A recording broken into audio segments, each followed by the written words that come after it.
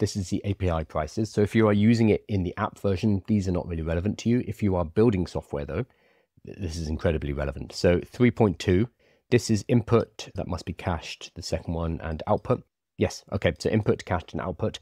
So you pay different amounts depending on usage. Input is me sending messages to DeepSeek.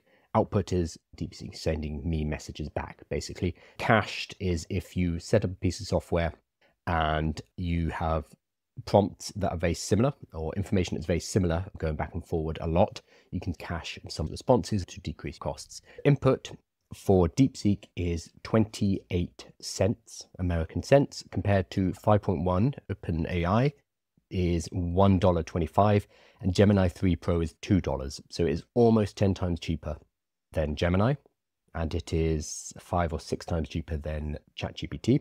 And then on the output, it is 42 cents for 1 million tokens compared to $10 for GPT 5.1 and $12 for Gemini 3 Pro. It's not just cheaper, we're talking 20 times cheaper on output tokens, 8 or 9 times cheaper on input. It is much cheaper. And again, it is competitive. It's not better, but it's just as good, almost, and 10 times, 20 times cheaper.